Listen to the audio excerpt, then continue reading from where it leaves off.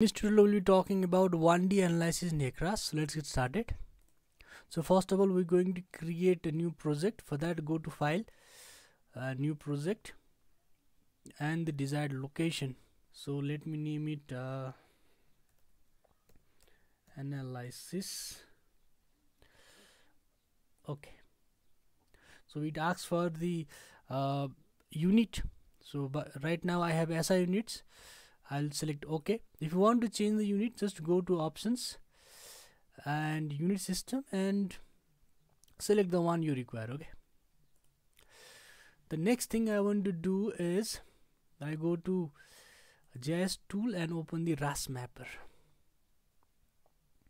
So the RAS mapper is the GIS system within the HECRAS. Okay.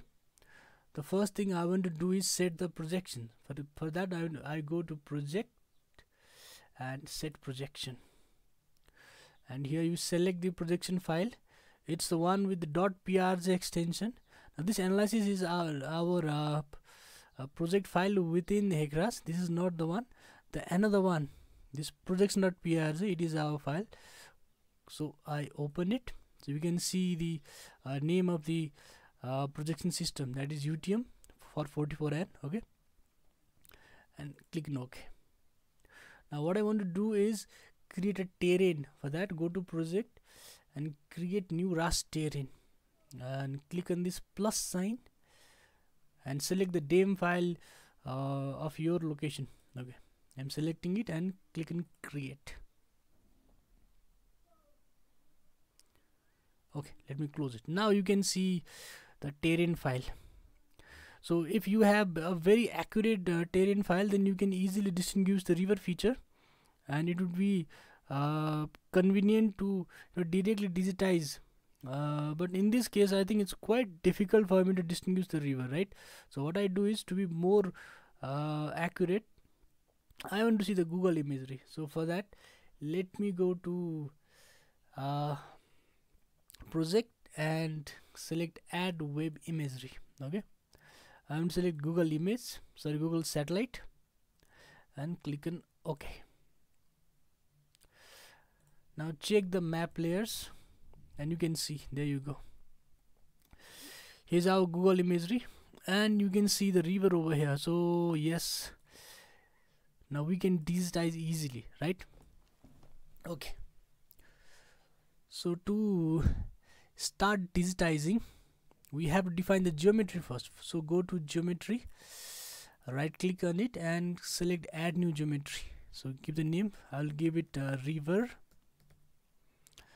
and click on OK.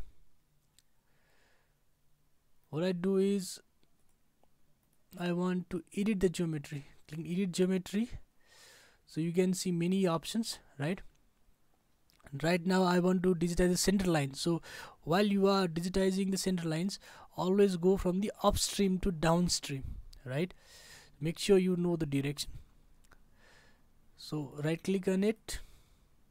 Okay, it's already activated, so I want to go through the center of the river, not necessarily exact center, but try to be as near as possible.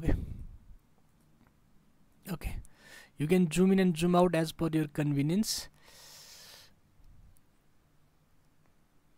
Here a bifurcation is occurring here, we'll avoid it, okay, since we are in the beginning stage.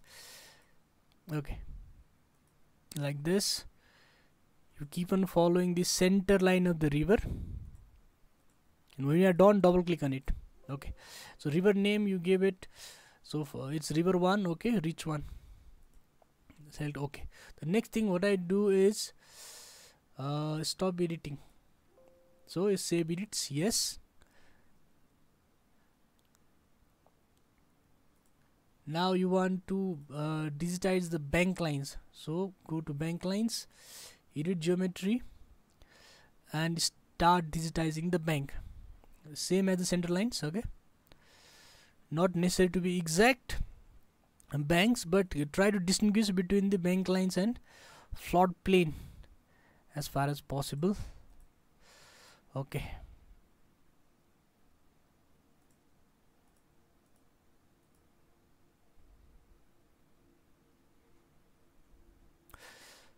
I'll do here. Okay,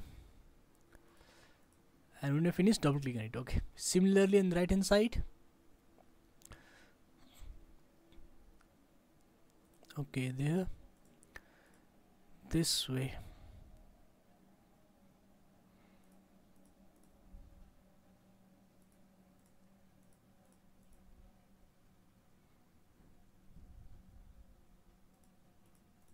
Okay, again right click on it, stop editing, save it. The next one is we need to digitize the flow path, right? Okay, so for that, right click on the flow path, edit geometry, and give a possible the plot plane for the river. Okay, so I'm doing it here. Okay,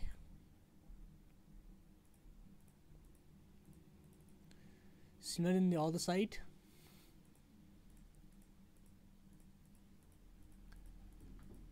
When I don't double click, okay, there you go.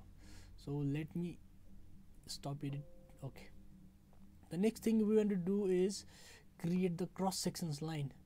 So for that we need to go to this, edit geometry. You can see the cross sections, select it, right click on it,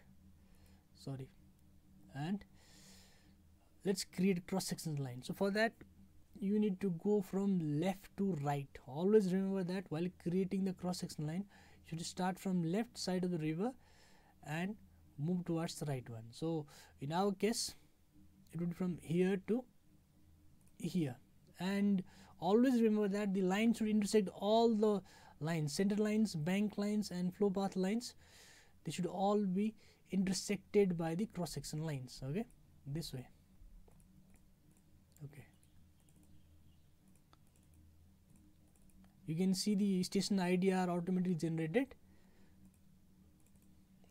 The same task could have been done from the geometric editor. Okay, it's not necessary that it has to be done RAS mapper. If you feel convenient in geometric editor, you can do that from here. Okay, after you are done with it, right click on it, stop editing, and save. Yes, I want to save my RAS mapper file, so save it. Okay, let's close it. Now let's go to edit and geometric data. Now you can import the geometric data here. So for that, go to file and open geometry data. Okay, so here is our river geometry. So select it and click on OK. You can see the terrain file and the river center line, the cross sections line. Okay, the arrow is pointing towards the flow direction. Okay, I want to hide the background image for the moment, so I go to here, plot terrain, and close. Okay, it's easier. Now you can go to cross sections and you can see all the information here. Okay, for different river stations, the elevation values, right? You can check for it. Okay, now the next thing I want to do is insert the Manning's constant. For that, go to tables, Manning's under K values. So I want to, for the time being, I want to set the value 0.035. Now you can supply the value as per the site conditions, and I'll provide you the link for the Chow's Manning's constant, right?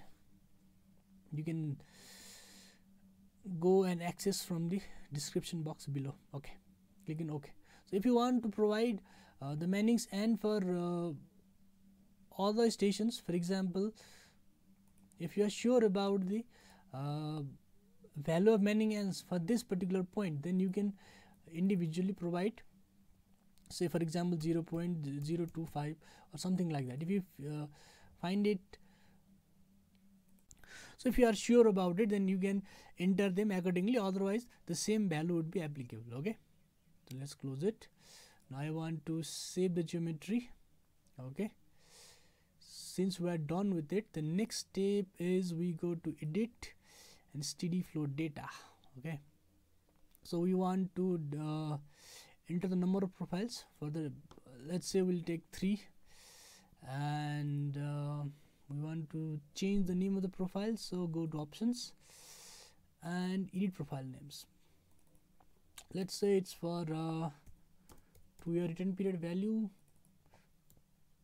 The next one is 10-year, and say the last one is for 50-year. You can add as per the requirement. Okay, and I want to insert the value. For example, for 2-year return period it might be say 1000, for 10th year it might be 5000, and for 50-year it might be 8000. I'm just entering random values. Okay, and I want to save it. Save flow data, name flow, and click on OK.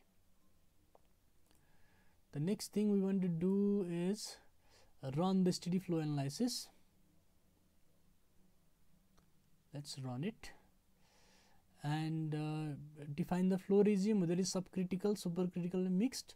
I want to go for subcritical and float plane mapping. Okay, but before that we need to make sure that the boundary condition has been applied. So before computing, let's go to edit steady flow data. There is a rich boundary condition. So upstream will be applying normal depth. Okay, probably 0.001 or something like that. Downstream it might be 0.0025 or something like that. Okay, I'm just entering some random values. Okay, I'm clicking OK. So file, save flow data. Now we can run it. So go to steady flow analysis and give some ID, for example 11, and click in compute. Now the simulation has started. Okay,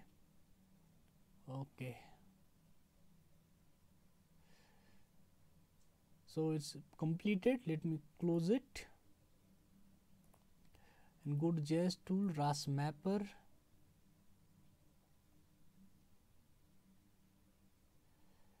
and for the moment let me uncheck the map layers, uncheck the terrain layer, geometry layer, and go to results.